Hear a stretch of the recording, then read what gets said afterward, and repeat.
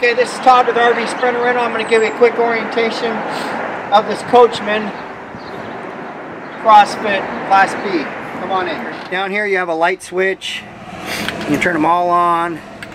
Awning light, porch light, ceiling lights, gallery lights, all on, all off. So we'll turn on some lights first. Up here inside the door is the main control panel. You have a water pump here. You turn that on for your water. You want to leave that off while you're driving. This is another on. It looks like an awning light. This is the awning power. If you want to run the awning, you turn on the power and then you just put awning extended. Now you have to hold it down. It should start going out.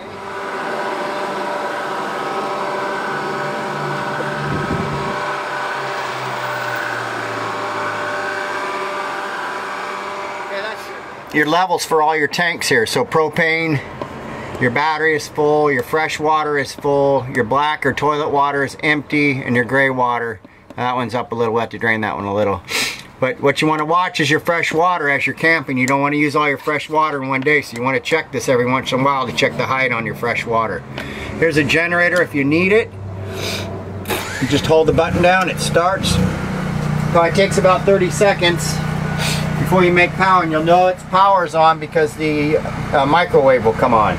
That's when you're making power. You need that to run the microwave and to run this rooftop air conditioner. That's the only time you, or for some, there are some power outlets throughout the place that you can use if you want to use. While we're waiting, I guess we can look at the refrigerator. It's got a lock here. It's an electric refrigerator. You turn it on right here.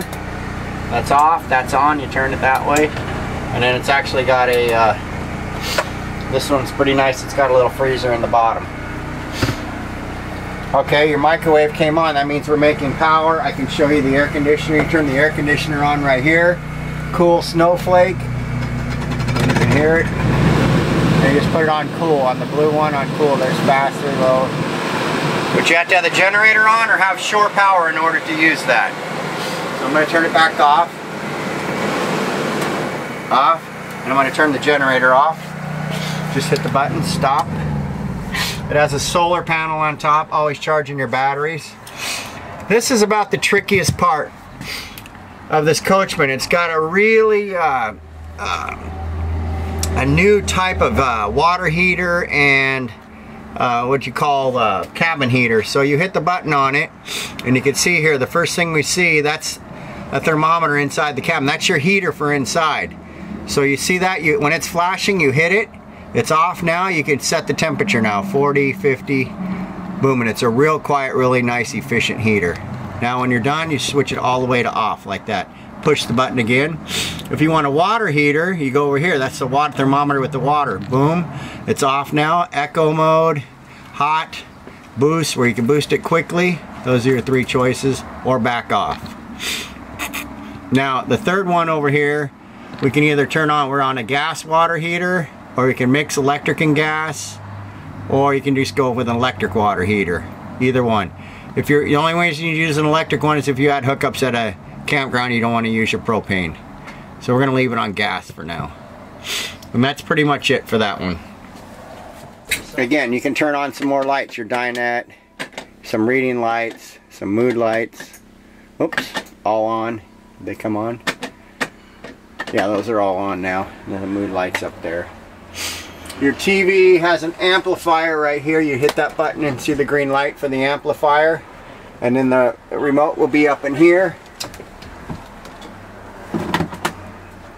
And you would just turn on your TV. And there's a DVD player up there.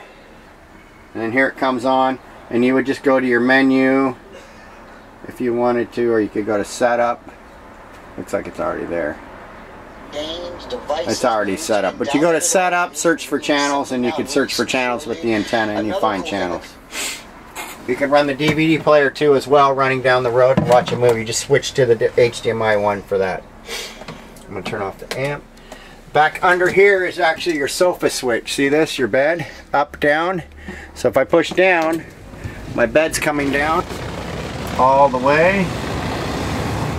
Now your bed's flat. I'm going to go outside and grab the table to make, you could leave it this way with two split beds or one large bed. Let me go grab the tables outside.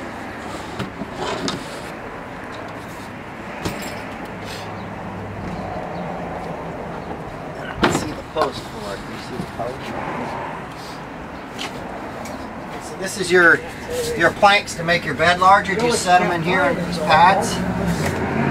Like that. And then here's another one. This is your table. And then you roll your pads across.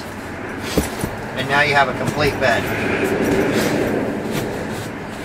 Show that. And up in here is your table leg with a key. Goes into the slot here. Tighten that up.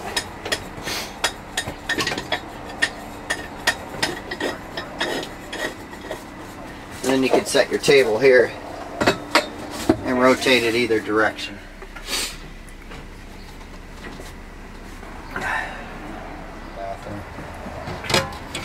Here's your stove top. Turn it to light.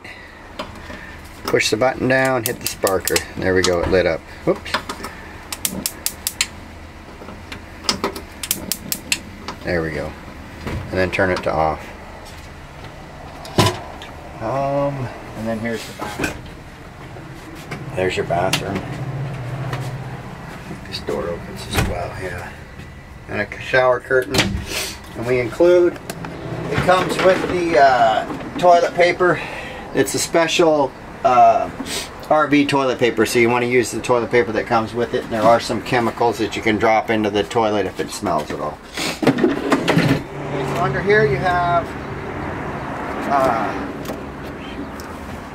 you got your water hose, and we keep them tied together to keep the water clean, and you have your electrical out here if you're at a campground. So if you do run out of water, you have a fresh water fill. The other one's city water, so fresh water. The bottom one, you'd hook your hose up to here, and then you could fill your tank. Once the tank's full, it will overflow. It comes full of water when you rent it, but if you run out during your and you go to a campground, you could refill your water. It'll overflow onto the ground when it's full. That's all you need. If you want city water continuously, you could hook up to the top one, and you'll have continuous water with the hose. There's also this 30 amp electrical connector. You just plug this yellow cord into here, and this will be at your campground. And usually they're a 30 amp. Usually, when you plug that into at the campground, if they don't have 30, only 20 amps, you can plug this one in as an adapter. That's it for the outside. We dump the tanks as part of the prep package that you paid for, so you don't have to dump the tanks when you come back. But if you're on a long trip, you might fill up your tanks. So there's an extra drain hose down here. And you pull out this drain hose, and you come over here, you have to look underneath. You pull off your cap, put your drain hose on, right here. And then you're going to pull, there's a black valve here. You pull your black valve first, and then you're going to, and let it drain, and then you pull your gray valve over here. You pull that second, and you drain it out. You don't have to deal that, we'll deal with it when you come back, but if you do fill it up and you want to drain it, you can drain it on your long trips.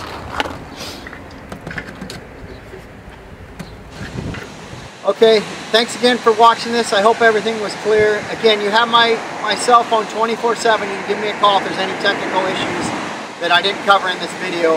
Also, you can get this video on YouTube, or we have a hard copy of the DVD in the DVD player in the RV that you're in.